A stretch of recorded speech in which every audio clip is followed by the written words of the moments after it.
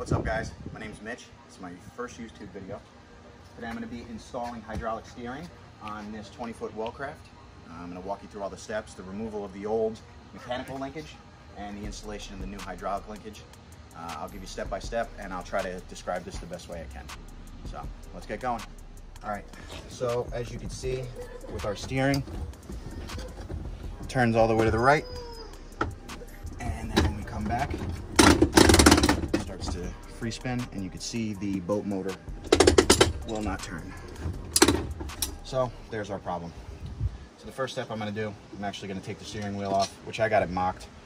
I used a 3/4 inch, 1/2 inch drive.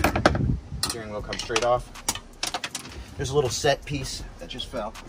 This fits in the shaft, which actually allows the steering wheel to turn. There's 2 Phillips heads. I already have those mocked and off. And that brings us to our 3 bolts down there. We're gonna remove those, and underneath there's the housing. It's a rotary style system, and that's actually what's giving way, is the teeth are no longer catching when you turn it to the left. So that's where it's failing. As you can actually see, the amount of torque that was being put on this steering wheel cracked the wheel. So I may actually have to buy a new steering wheel. You can see the crack there, see a crack, and they run all the way through. So it is actually pretty shot. So, but break out another 1,000, right? This is super simple, fucking straightforward system. It really is. Okay, so we're working with a 1/2 inch. I got a 1/4 inch or 3/8 inch drive. I'm gonna see if this will loosen up at all before I actually go underneath the center console. Not an advertisement, but if you get a chance and you can get yourself a set of drills, something of this nature, they make these little hookups. Little 3/8 inch drive. Snaps right in. And now, you don't have to sit there and wrench all day. Much easier. Now, I personally prefer Milwaukee, obviously, or else I wouldn't have bought all this stuff, but you can get away with anything, really. Bingo! All right, so the next step I'm gonna do, I'm gonna go ahead and take off these 3 bolts. There's nuts underneath with washers in the center console, so that's gonna be a little bit of a pain in the butt, but I'll walk you through it. Should be easy. So you can see what I'm working with. We're gonna be right up there. Let's see if I can get the phone for you.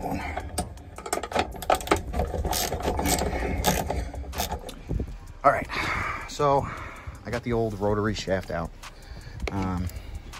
Just as a tip, right down there in that little hole, all you have to do is press an Allen key in there. That releases your cable. Because you see that little lip? I got a little frustrated and I cheated, only because I'm not going to use this system again. So I took my bolt cutters and I ended up just cutting this, being my steering shaft was so screwed up. I couldn't get the worm wire out, and here we are. So I got this string tied up. I use Gorilla Tape. From what I've seen, this is the best way to do it, to get the hose run through. They said don't slack on the tape. Use more tape than less, because if it falls off in the middle of your boat, obviously you're going to be a little frustrated. So I got the steering line here, pops out over there, and what I hope to do is pull the line out and pull the rope through. So that way when I hook up my new lines, I pull the lines back through with the rope. What I'm doing now, this is the actual, I cheated a little bit, I got ahead of you guys, but just take an adjustable wrench, start loosening this bolt right here, connecting it to the motor, and we're gonna go ahead and take this off. This is what actually connects the steering to the shaft and turns your motor freely. There's that. And now we're gonna take this off.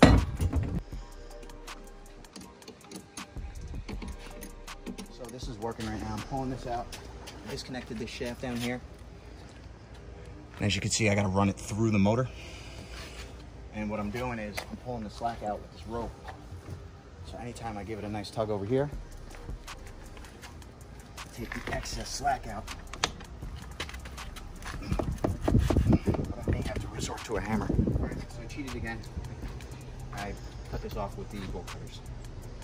I'll come back to this, I swear. But for now, you see the rope up front? We're gonna run the rope there. From what I hear, this is one of the more frustrating parts of this job. As you can see, tape held up, rope still on. Rope's up there. So now all we have to do, now that this is off, I'm gonna continue hitting the engine with a hammer, trying to get this this whole ordeal off, and then once I get that off, then we're gonna start running the new tubing for the hydraulic system. So, should be good.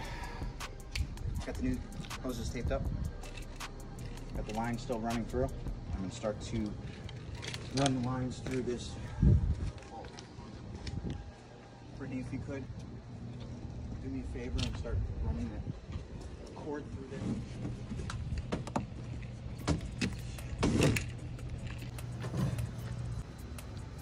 Unfortunately, this is a two-person job. My wife is going to have to help me lead the hose through. I'm going to pull up from the front of the center console.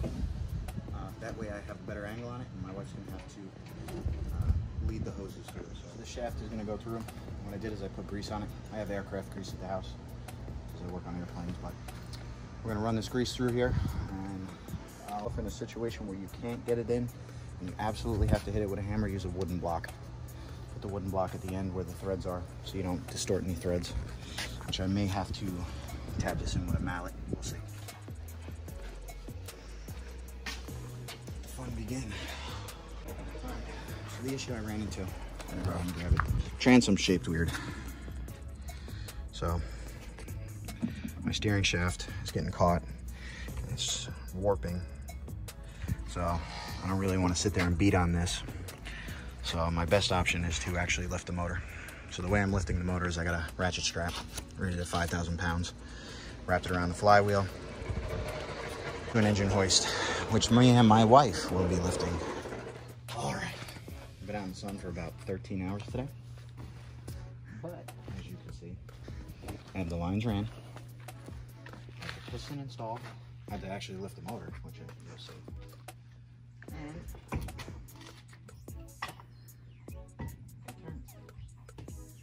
now tomorrow, because I'm not finishing today, I'm going to hook up the lines, hook up the center console, and start pouring the fluid.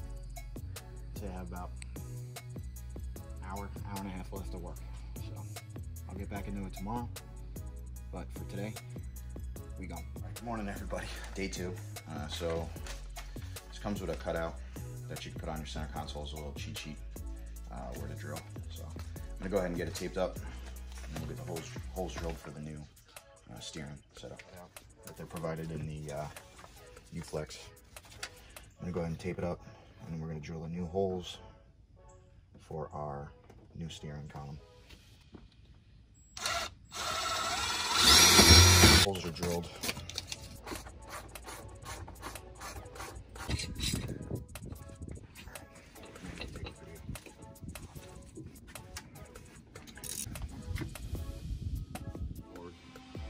The way the diagram explains it is you have two caps, you have a red and green, and that's the identifiers.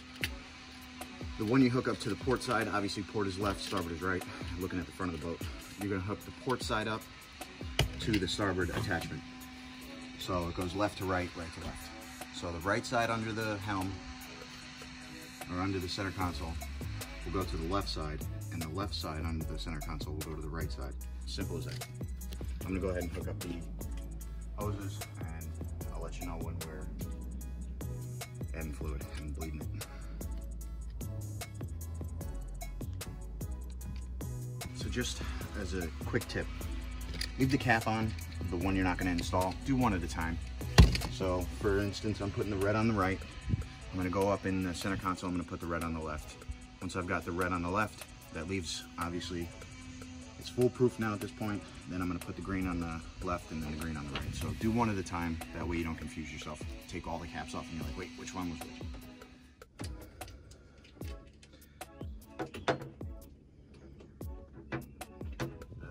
Just take one quart and then we can use it as a catch.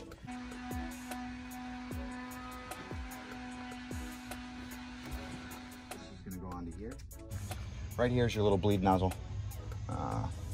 You hook up a tube right here to your bleed nozzle, and obviously the left side piston is going to turn the steering right. So you're going to turn the wheel right a bunch of times. Up top, you're going to have a new fluid container. This actually screws in to the steering column. So you screw this in to the top up there where we actually added fluid. Put your new hydraulic bottle and then turn it to the left until all of the bubbles stop. And you're not going to see a single bubble. It'll be a clear stream of hydraulic fluid when you're doing this. And that's how you get the system bled and get tight steering, as you'd say.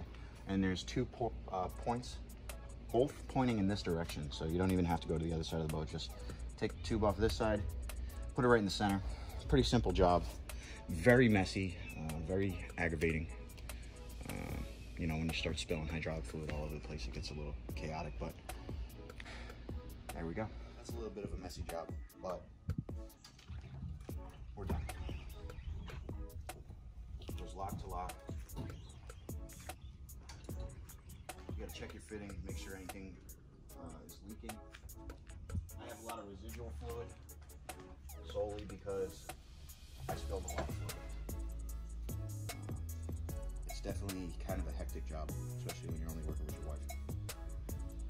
But she helped me. We got hydraulic steering. We're in there like swimwear. Thanks for watching.